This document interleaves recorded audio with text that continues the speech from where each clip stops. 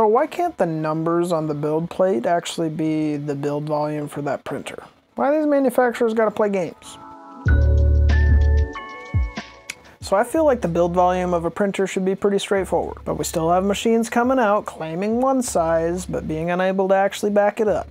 I guess I just think no one would ever check. Between exclusion zones for filament cutters and simply not letting the full build volume be used, someone's lying or misdirecting us, either intentionally or by accident. I wonder which it is. Like, have you seen the specs for the H2D build volume? What's going on? But marketing talk aside, let's take a look at what the actual build volume is on some of these popular newer printers and see if the numbers actually match up.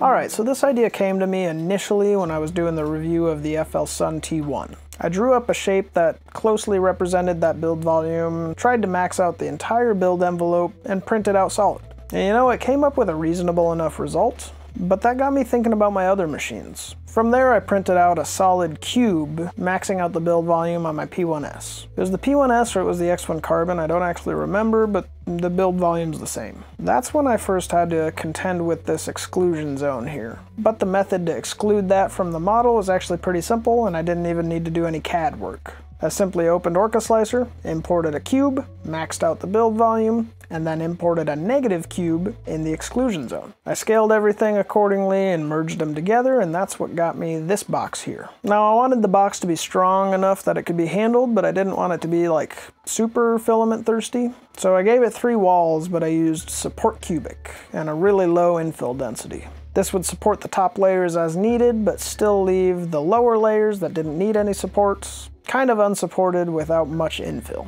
I pushed print after loading up this orange COPE from Polymaker, and the final result looks pretty cool.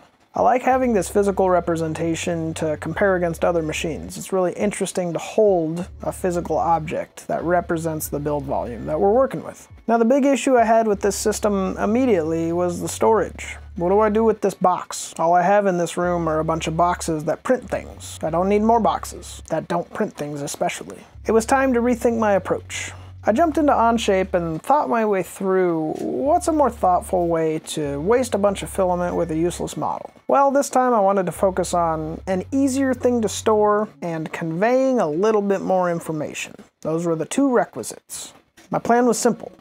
I would still print a box, but it would only be 3 sides of that box. This wasn't necessarily in the name of saving material because more or less the surface area is kind of the same. Sure, there's less infill, so it's not going to be quite as thirsty, but by and large this is still a very thirsty model. No, the primary focus of this shape was to make something that would stack easily and store away and still allow for easy comparison from machine to machine. So I labeled each face with the axis that it could represent and arrows pointing in the direction of those axes, threw on some chamfers and stuff to finish everything up a little bit, and from there I could easily import the model into the slicer, scale it using the claimed values for that printer, and even throw some text on the side so I knew which printer each build volume belonged to. Now since this shape is still a cube with harsh corners, it's gonna warp like crazy. There's no way around that. Especially the side that had the walls on it, that was gonna be subject to like all of the forces as the print gets taller and more layers are stacked on top. Also the upper layers were gonna be subject to a lot of wobbling. Even if it's not on a bed slinger, there's just gonna be wobbling artifacts no matter what, because it's a tall skinny model. But it was gonna work well enough for me, so I sent it. Now with that settled, which printer should I start with?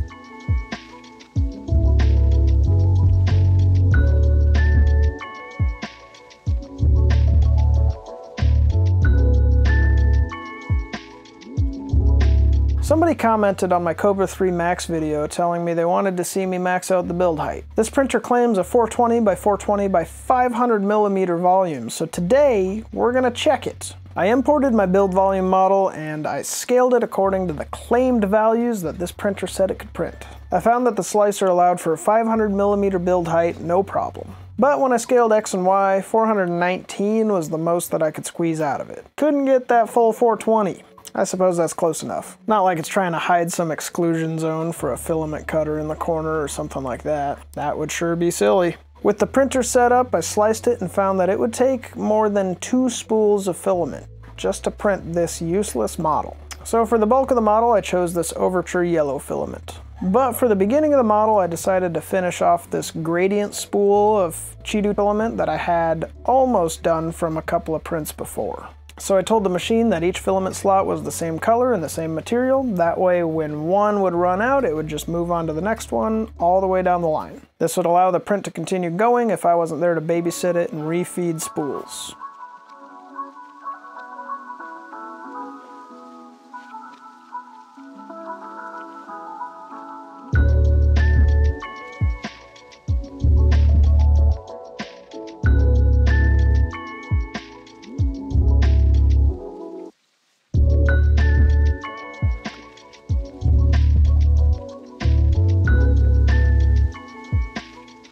So 2 days and some change later, this is what we've got. Like I suspected, the bottom layer warped like crazy, and the top layers were subject to a lot of ripples and stuff. You can really see it in this print. But you know what? It completed without failing, and in all things considered, it doesn't actually look that bad. Now let's talk for a second about PCBWay, because they're sponsoring this episode. PCBWay is your one-stop shop for anything manufacturing, but at a consumer level. So you don't need to have big machines or fancy electronics to get stuff done. If you're a tinkerer like me, this is an excellent thing to have in your back pocket. Whether we're talking about 3D printing, CNC milling, PCB manufacturing, PCBWay can help you out. They've got factories so you don't have to. The idea of finishing some projects can be daunting, particularly if they're outside of the realms of 3D printing, but having that available makes it a little bit less daunting. So why don't you check the link in the description if you're looking to do something that PCBWay can help you out with. Thanks to PCBWay for sponsoring this video, and now let's get back to seeing how the manufacturers rob us of our precious build volume. So now that we've got the big one done, let's look at the little brother, the Anycubic Kobra S1. While I still had that terrible Anycubic slicer open, I decided to throw this model in for the little printer. This time I scaled it according to the 220 by 220 by 250 that this printer calls for. And you know what happened? It just worked. There weren't any issues with the model going outside the boundaries of the build plate. There weren't any exclusion zones to contend with. It just printed exactly how the dimensions advertised said it would print. What a crazy thought. I printed this one using this beautiful green silk PLA from NuMakers. Now this print turned out fantastic, and I imagine that was helped by the fact that it wasn't a bed slinger, so though there were ripples in the upper layers, they weren't nearly as bad as we saw with the Kobra Max. That said, there's definitely some wobbles happening. Otherwise, nothing else to report. It was pretty straightforward. The filament performed superbly though, and the machine handled the tall skinny model pretty well. This is quite the good looking box thing, I guess.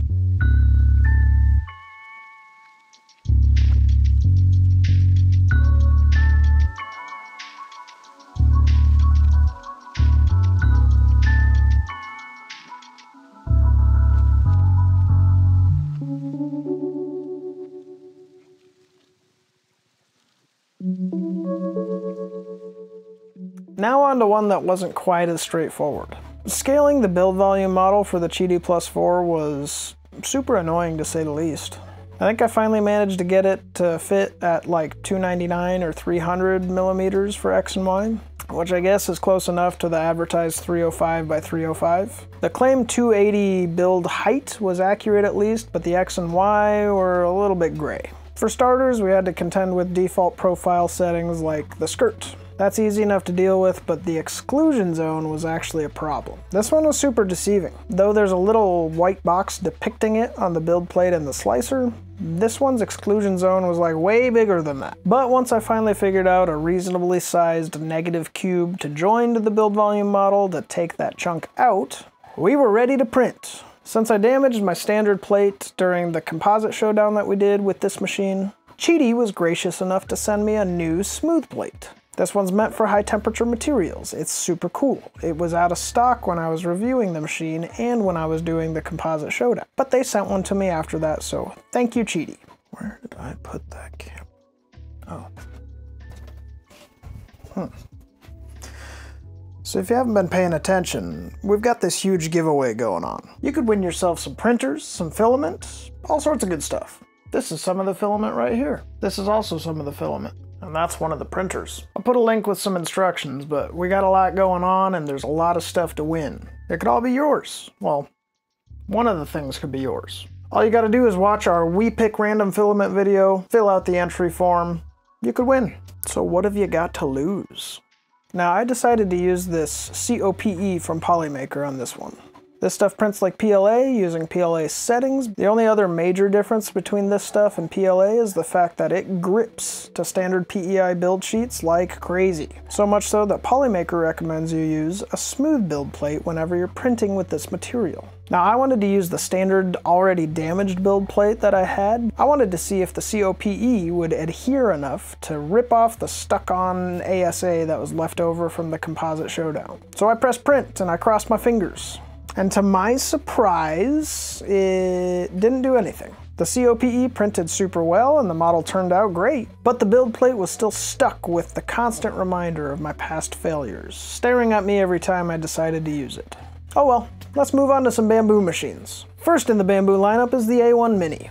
You may have seen this happening during the recent video we did where we upgraded this A1 Mini with a bunch of Panda stuff. This was one of the first pieces that I printed after performing these upgrades to this machine. Again, I used Polymaker COPE and I used this sick orange color, and it turned out super great, despite this one being a bed slinger like the Kobra Max. The build volume was small enough that it wasn't overly affected by the motion system, and as a result, the drawbacks weren't very present in the final model. Setting this one up in the slicer wasn't very difficult. Luckily, we didn't have to contend with things like exclusion zones. The only catch that we came across with this one is the actual size versus the advertised size. This machine boasts an incredibly cute 180 cubed build volume. But if you try and print that full 180, bud, you're out of luck. Now, if you want to print 179 cubed, this is the machine for you. So once again, we're being robbed of one precious millimeter, being fed lies right to our faces.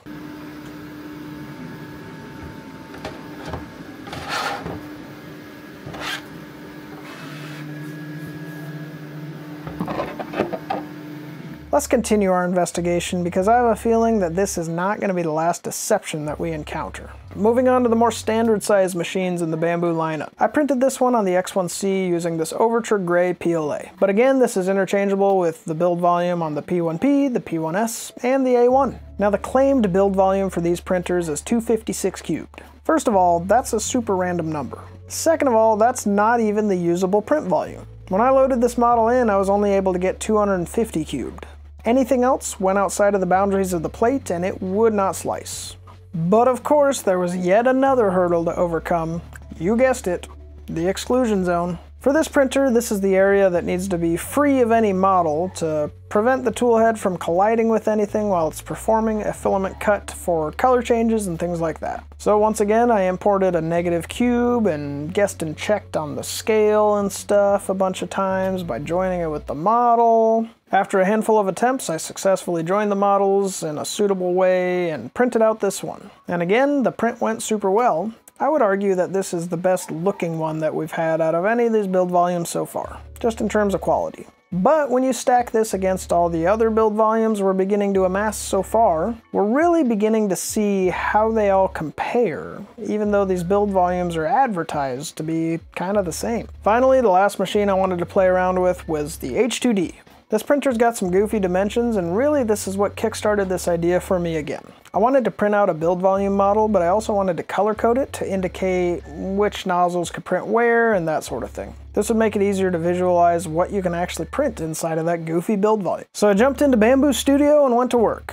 Now there were a couple of items that we're going to need to address. First of all, the sides needed to be different colors for the areas that only the left or right nozzle could reach. To do this easily, I flipped the model on its side and used the height range coloring tool to color each side of the model.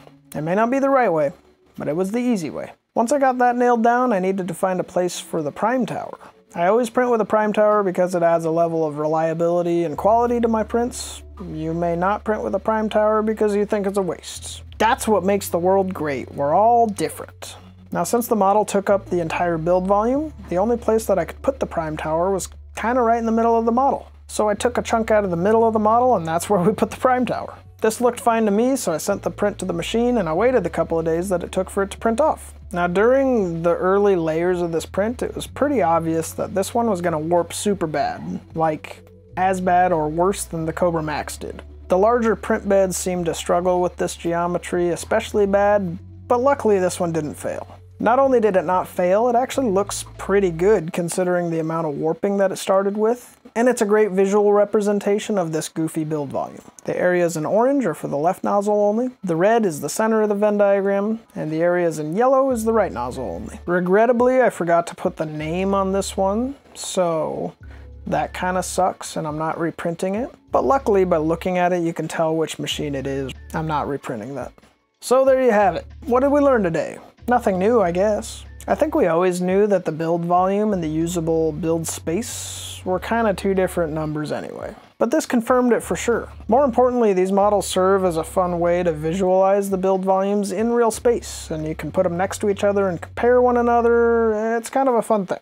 Numbers are often difficult to wrap your head around, so it's nice to have a physical object. I'll have this model listed in the description if you too want to waste a bunch of filament printing out one of these not cube things. But let me know what machines you'd like to see featured with this treatment. What other build volumes do you want to see printed in real space? There's a handful around here, for example, that I didn't do, like the Centauri Carbon. Also, Paul's Creality K2 would have been a good contender for this if the thing wasn't broken all the time. So I guess that one's out of the question. I don't know, let me know what you think in the comments. Bye!